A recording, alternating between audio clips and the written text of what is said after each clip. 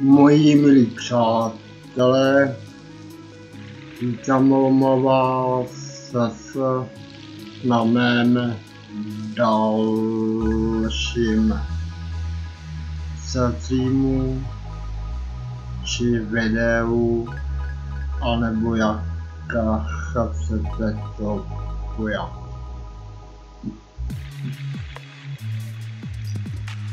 Jak víte, z předešlých mých videí a taky streamů, že chtěl jsem dnes 10. května, to je neděle, 2020 od 17:00 začít se vysílat živě. Chtěl jsem začít se vysílat živě na YouTube kanále, ale naskytly se nějaké komplikace. Takže pro dnešek se vysílat se nebude.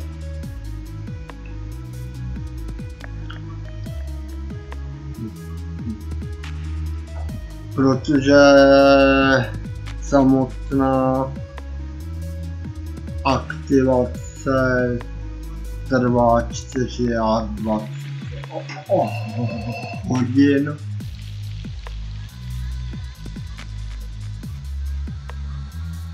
Na YouTube kanále, takže zkušební vysílání posouvám na termín na středu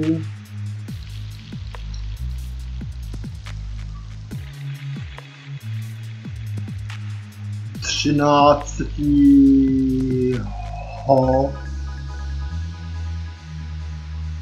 května 2020 na 17.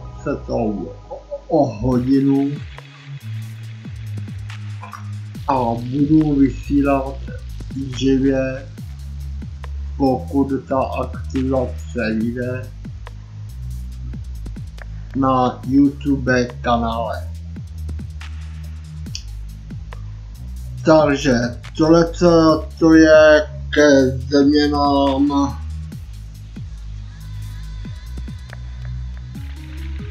živého vysílání.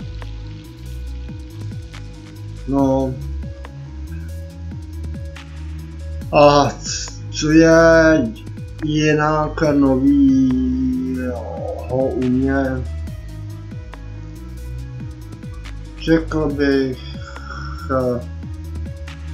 že nic, že je všechno při starém.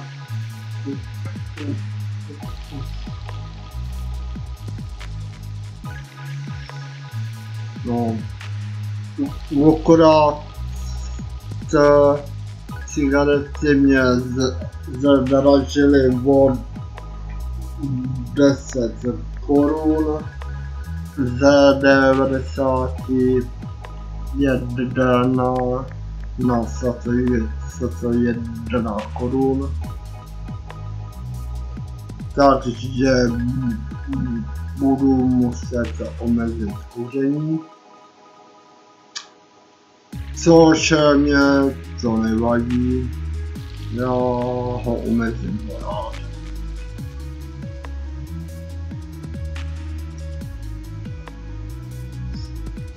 nějakou tu narážku.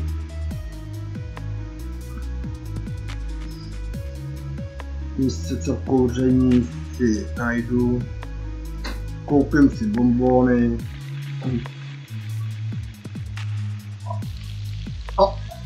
A když bude opravdu zlé, tak si zapálím si.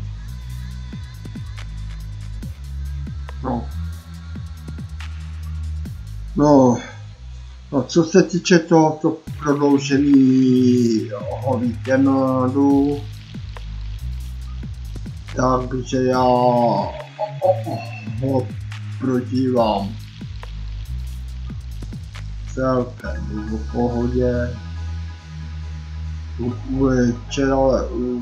Včera jsem byl si koupit si nějaký vody, čili limonády.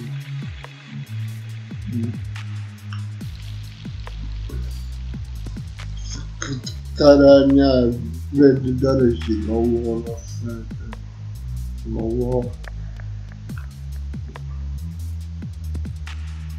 Dlouho, no. Sleduju televizi, poslouchám televizi,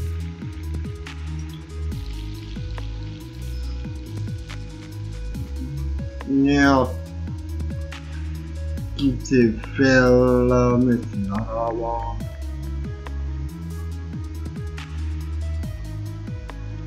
Na set-top box nahrávací krsí.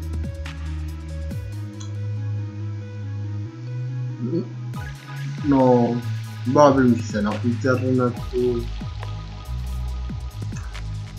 s vámi, jak na Facebooku, tak také na YouTube kanále.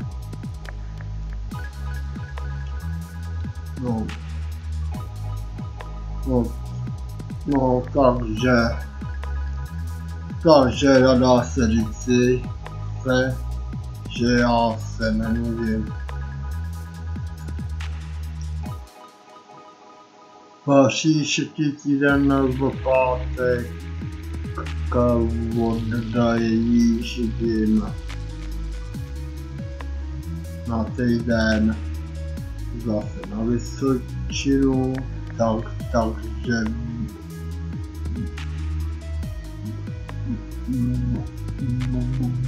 budu od 15. května pryč ten týden.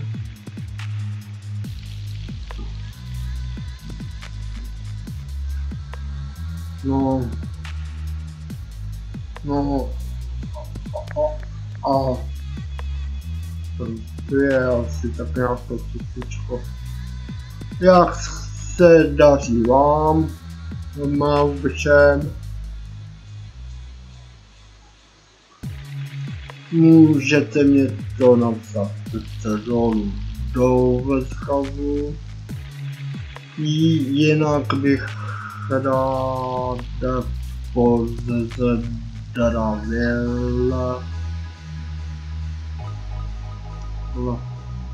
moji faninku Magdalénu, Magdu z Facebooku, která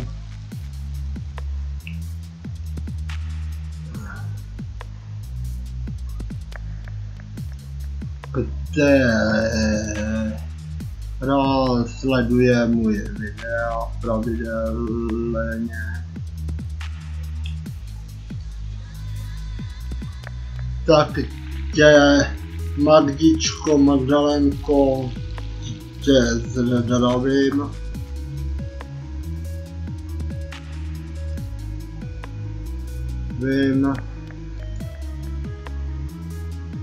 A taky ti děkuju za milé příspěvky, zprávičky jestli milá a hodná ženská. Jsem rád, že moje videa sleduješ.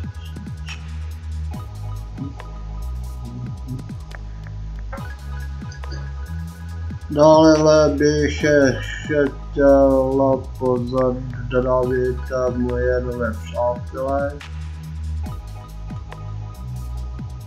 na Facebooku a také na YouTube kanále, čili na YouTube, že jo, jak se správně se říká, ale je to YouTube kanál,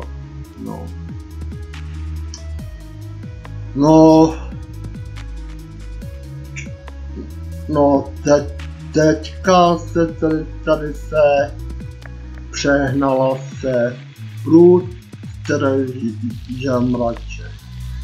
Tady pršelo poprvé za celou tu dobu, čili od samého začátku jara. Takže země je krásně průmočená. Sice to byla to průtrže,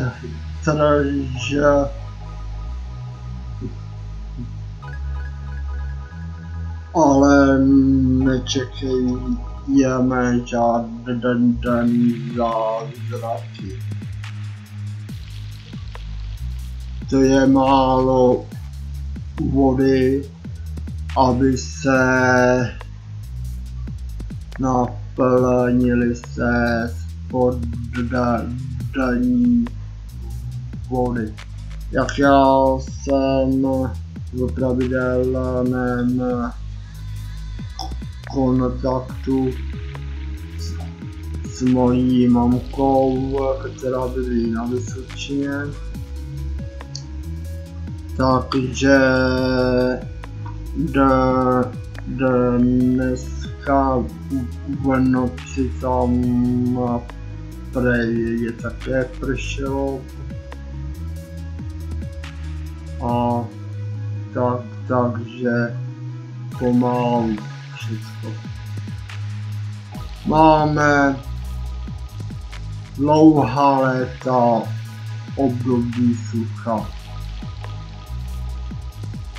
který přetrvávají.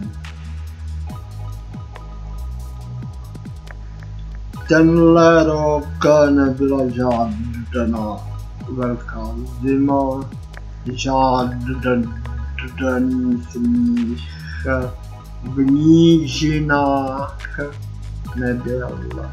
Byla akorát na nějakých těch místech na horách letos a toho sněhu bylo skutečně tak málo, že to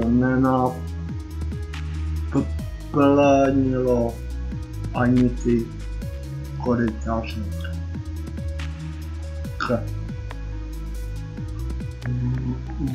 V naší drahé matičce zemi, České a Moravské republice.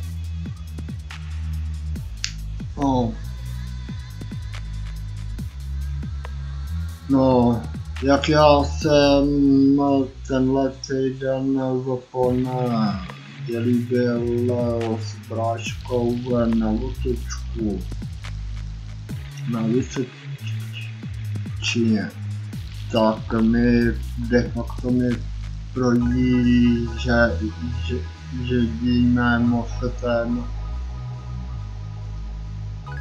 naše se vodní nádrž Želivka a tam bylo opravdu málo vody. Co se týče ty samotný nádrže Želivky, tak ta je výhradně určena, co se týče samotné vody pro Prahu a také nejbližší okolí. No takže nejenom naše zem České republiky, ale po celém světě. To je jedna katastrofa, co se týče toho sucha. Takže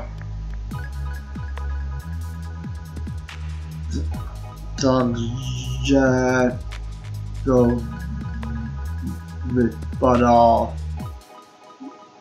že budeme za několik desítek let se vodou na mizině. No jo, tohle to sucho dělá globální oteplování.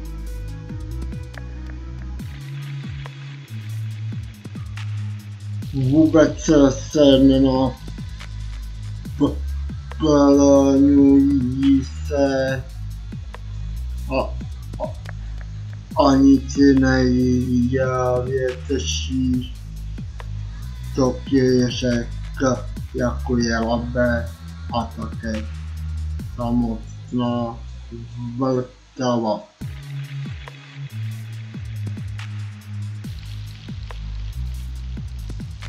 A o těch samotných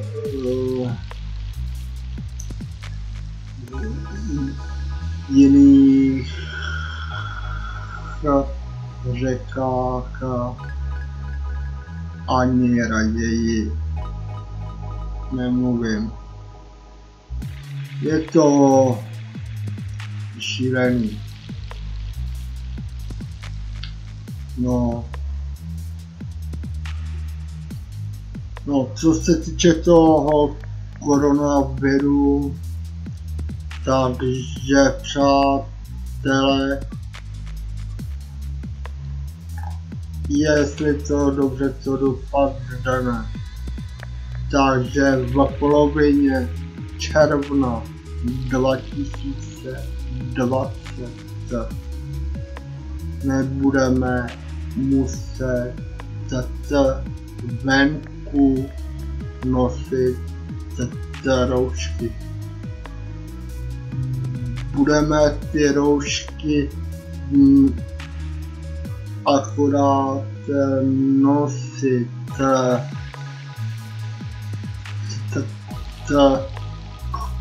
když jdeme na úřady, na nákupy, lékaři a taky kamkoliv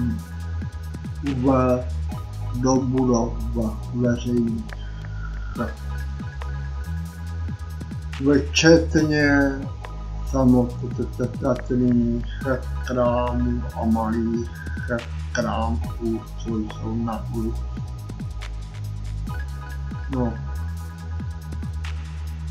No, to by bylo asi tak nějak to všetcičko, co jsem vám chtěl říci. Tohleto video to já zapracuju zase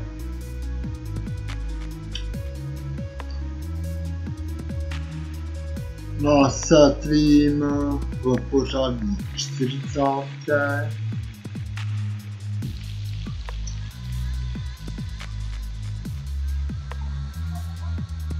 A budu se s vámi těšit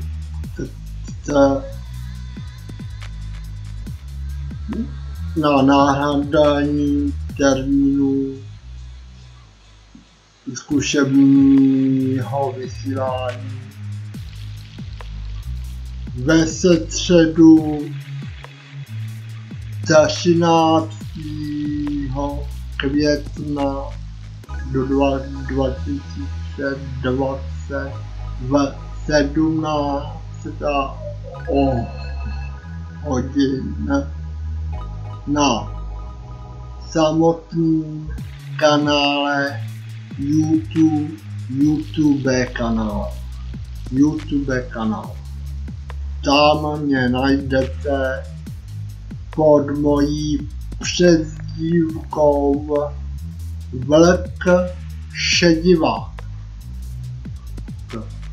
kde tam mám založený svůj vlastní profil a také tam mám nějaké svá videa. Takže ve středu 13. května do 2020 v 17:00 hodin se budu s vámi těšit na viděnou. Doufám, že se dobře všichni pobavíme. Takže mějte se pěkně, držte se.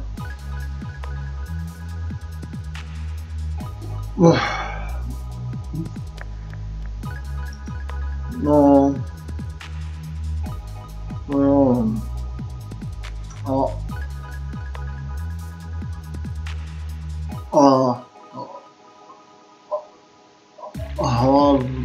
Hlavně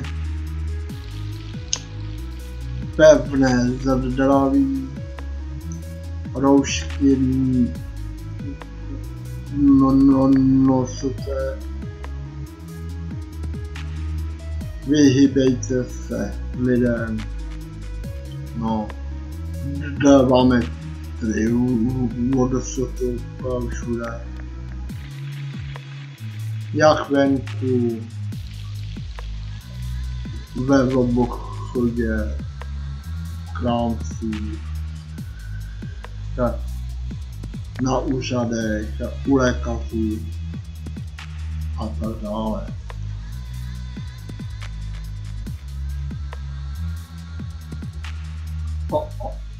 Ale také vládání nařízení České republiky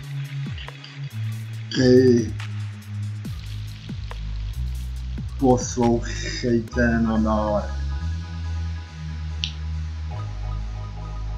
Nechceme přijít přece o svůj drahocenný život, přátelé, ne? Takže čest a těším se na viděnou. Zdravím vás. Čauky, pápa, čabásek. No zkrátka, ahoj!